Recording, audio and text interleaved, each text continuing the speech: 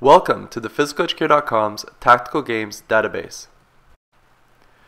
Today we're going to be looking at an invasion game called Guard the Pin, which will be broken down into 4 builds.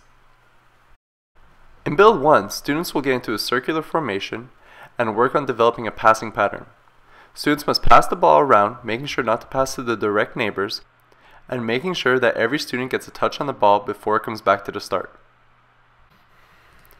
In build 2, students will continue to work on their passing pattern. However, once their pattern is developed, the teacher will come in and introduce a second ball into the game. Now students have to work on maintaining the same pattern, but by juggling 2 balls at a time. The teacher can continue to add more balls to the game to increase the complexity of the game. In build 3, the teacher will add a hoop in the middle of the circle. One student will stand in the hoop and be the target player. Another player will be selected to play defense.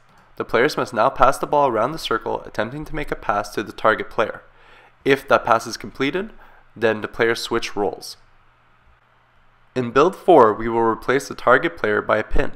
The offensive players, the players in the circle, must now pass the ball around, attempting to get a clear shot off on goal.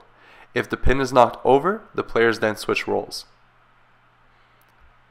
So that's Guard the Pin, an invasion game broken down to 4 different builds.